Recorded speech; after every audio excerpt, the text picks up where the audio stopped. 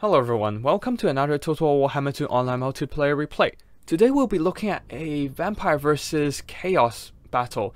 I played earlier on the Enticity Ladder stream, facing off Icepower, a very experienced tournament player. You can see him in a bunch of tournaments and he streamed his experience in them, sometimes on his YouTube channel.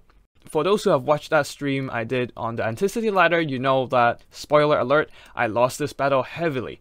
However, I still want to show this on a replay recasting, as I do want to showcase this build, a very unique Chaos artillery box build. You can tell quite a bit of thought has been put into it. You have a front line of Chaos Marauders here, and a second line of more Chaos Marauders here, just using the chaff to hold back the Vampire infantry rush. And that will bite a lot of time for the Soul of Damnation to bombard the densely packed formations of the Vampire counts. An aggressive unit being used in a defensive purpose.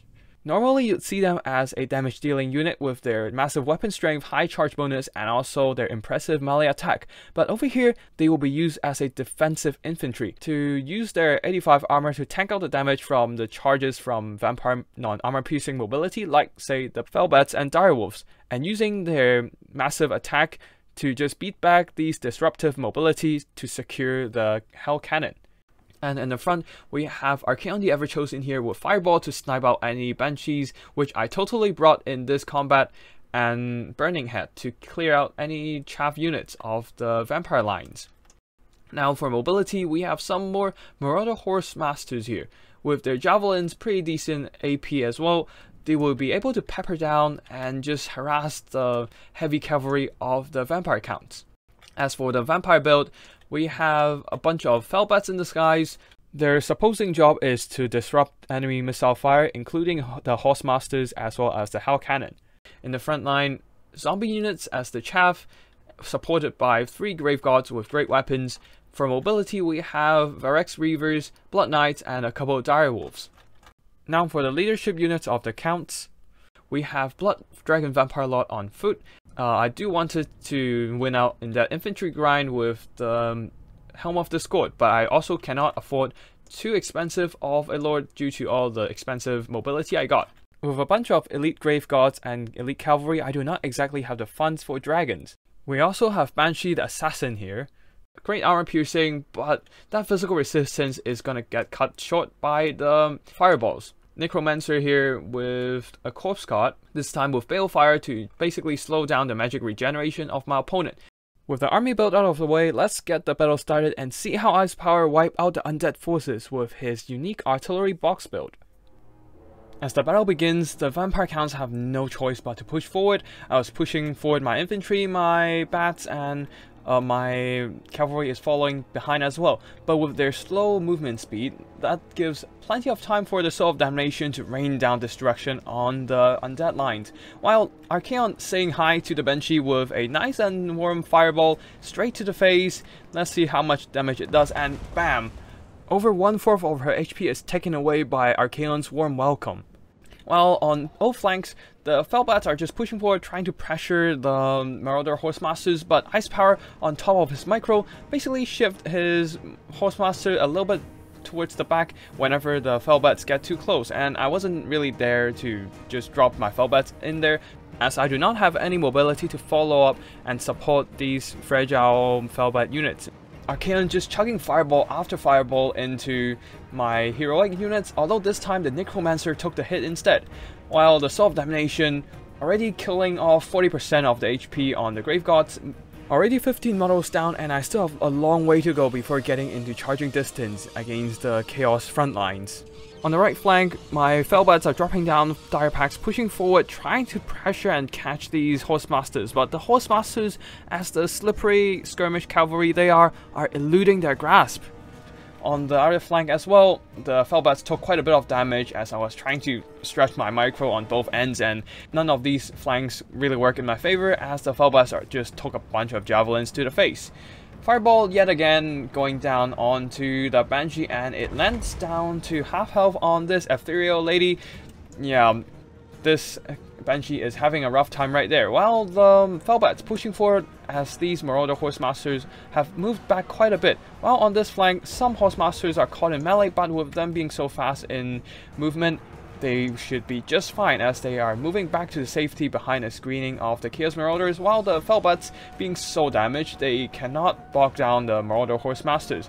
A unit of Felbats is at this point so low, I was just throwing it as a sacrificial pawn into shutting down the Soul of Damnation for now, as my other Felbats trying to pressure the Horsemasters once again, while these infantry of the Undead are pushing forward, but now these Grave Gods and zombies caught up on some Marauders, while these Verix Reavers trying to slip through a gap, but my attention was elsewhere and a lapse of micro allowed Icepower to charge in some Chaos Marauders with great weapons and plug the gap.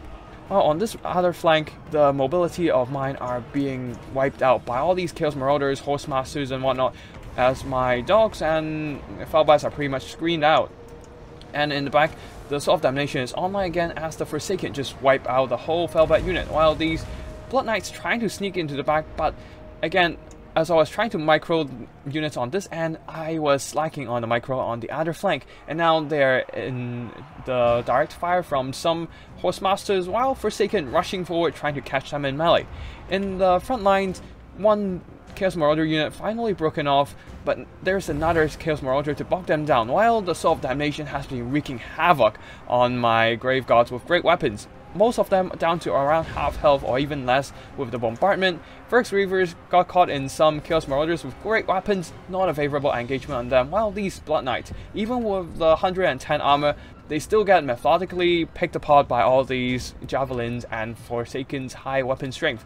They're trying to circle around back, but being separated from all support and surrounded by enemy units, they are not going to have a favorable engagement whatsoever. Dogs rushing forward trying to catch these Marauder Horsemasters in melee combat and drag down as many models as they can. Blood Dragon Lord trying to support whatever melee engagement he can with his limited speed, and well, yeah, with all these tattered Grave God units, I wasn't able to push through these Forsaken and Chaos Marauders effectively. Such is the price of not taking a mount. Icepower had a little bit of lapse on micro on these Marauder Horsemasters, but then he reacted properly and now they're just eluding the dog's grasp once again. So these dogs are going back to their rear charge to try to wipe out these Chaos Marauders with the help of some very tattered Blood Knights.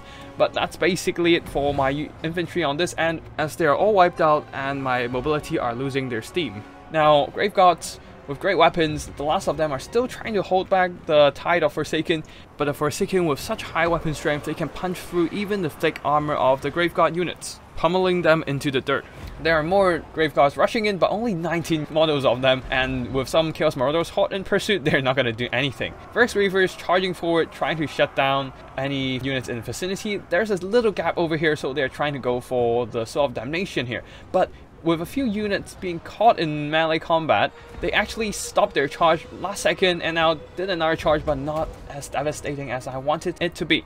Helm of the Discord debuffing all these units of the Chaos end, but without infantry support, I have no way to break through this Forsaken unit, even if I have the Necromancer and the Bloodlord in there. I was literally left with no support units. With 0 infantry, I just do not have the bodies to push through, and the Verix Reavers getting swarmed by all these units can't even shut down the Soul of Damnation. It's basically crumbled to dust, leaving only a very tattered unit of Blood Knights and some of my leaders, my characters, surrounded among a bunch of Forsaken. The Banshee, she got finished earlier from the fireballs and also accidentally stuck in melee combat against Archaon, so well, she's a goner. And there goes my Blood Knights as they are focused down by the Soul of Damnation as well as the Javelins from the Horsemasters, who are basically sitting back chilling and just filling up my characters with missile fire. And that's all we have right here as we fast forward and look at the last stand of my Blood Dragon Lord. As the last of the zombies crumble, I think that's the summon unit. Yep, that's the summon unit.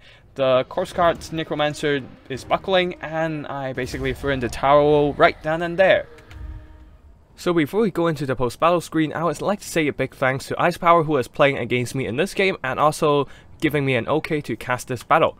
I was wrecked in the battles to say the least, but still, playing against a better player than you simply learn a lot from how they play and how they make their builds. Over here, I never thought about using Chaos Artillery and Infantry in a defensive box build.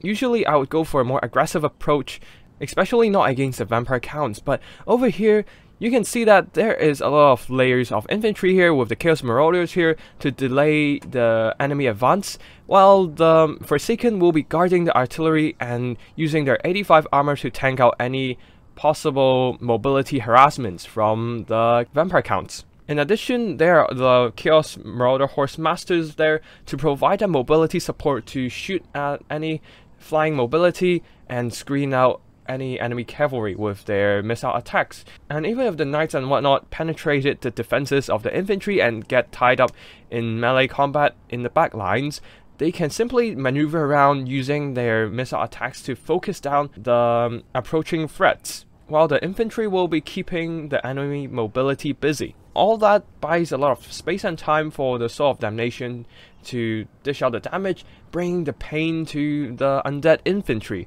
while Archaon the Everchosen, a solid melee combatant and also a powerful spellcaster as well, using those fire magic to blast down any ethereal units, and also his impressive melee combat stats to beat down enemy characters. For the army performances, we have the Chaos Marauders here, just not doing a lot of damage, but their existence really delayed my advance as my infantry lines are tightly packed and a couple units are able to tie down most of my forces as the whole line of infantry are stuck on some Chaos Marauders. The Chaos Marauders with great weapons did a little bit better here as some of them actually got a charge on my more valuable assets. Forsaken dishing out a lot of damage, 110 kills on this unit, probably beating down some zombies. As you can see, there are not a lot of value, but they absolutely held the back line. My Felbat is trying to drop onto their artillery but have no success whatsoever due to their powerful aggressive stats. Even Varix Reavers in the end got just countercharge and shut down. Marauder Horse Masters here are earning back their value, and some of them a bit more, over 1,000 value on this one, pretty impressive so far. They were able to utilize their mobility to just harass the Felbats and shut down the Blood Knights, as the Blood Knights, even with the missile resistance and shield and also heavy armor, still get hit pretty hard from the AP available to the Marauder Horse Masters javelins. We have the Sword of Damnation here being an absolute carry for the whole game, pounding down my undead infantry, getting over 2,100 value. Icepower was able to keep it online for the whole game and just continuously hammer my elite infantry with it. As for Archaon the Everchosen, he himself using those fireballs to a great effect, sniping out the Banshee and engaging in melee combat, beating down whatever characters I still have. As for the undead forces, most of them just get wrecked. You can see none of them really earning back their value on the infantry side. Neither did the cavalry, only 870 on the Varix Reavers and less than 400 on the Blood Knights, who both got focused down by certain units. Blood Knights being surrounded by Horse Masters and getting shot in the face, certainly not enjoying their lives. Felbats here also getting shot down by the javelins, Dire Packs getting overwhelmed by Horse Masters and Chaos Marauders, and my hero units only engaging against Chaos Marauders, unable to dish out any effective damage to my opponent's army. And that's basically it for today's video. I hope you enjoyed this video, and if you do, don't forget to hit that like and subscribe to get notified every time I upload a new video on battle replays like this one or some wild army builds that I've created. I'm also gonna do a stream later this week for a heavy Chaos Cavalry build I made recently, so stay tuned as I'll be scheduling the stream 24 hours before it begins. Also, if you have any units you want me to make a build out of and showcase, feel free to leave a comment down below and make a suggestion. I'm looking for some new ideas for army builds, so it would be great to know what you guys have in mind. That's all I have for today. Thank you for watching, and I'll see you in the next one. Tactical Lich, signing out.